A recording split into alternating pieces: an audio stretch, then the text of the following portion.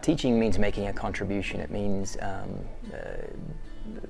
helping someone see a place that they can't necessarily visualize they can get to at this point. They step in front of me and profess an orientation towards maybe some high-level goals, whether that be professional golf or collegiate golf, or just maybe playing in high school, and they can't see the route to take to get there, and that's my job to help them navigate, not only chart a course, but also help them navigate that course. So contributing to the betterment of an individual, both as a player and also as a person.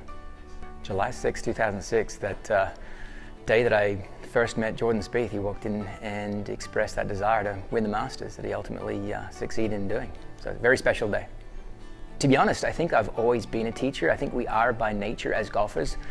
We show a willingness to want to help our fellow competitors, ironically, right? I don't think you find that in many other sports, that we're out on the driving range and we're bouncing ideas back and forth off each other, both male and female. So I think that's probably the first step in incubating an interest towards helping. It's a very long road to get to the top. I would stress that to be playing in this event right now and shooting the scores that they're currently shooting to get into this event, they're already better than 90% of the players that pick up a golf club and call themselves golfers in the entire world.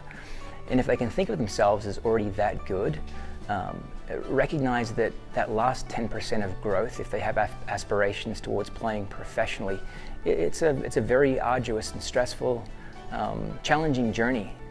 I think we're both working on the same end of developing great players, but overall better people. And so the lessons that golf teaches, whether it's through competitive golf or whether it's through the coaching wisdom that we can share, cultivate those same ends.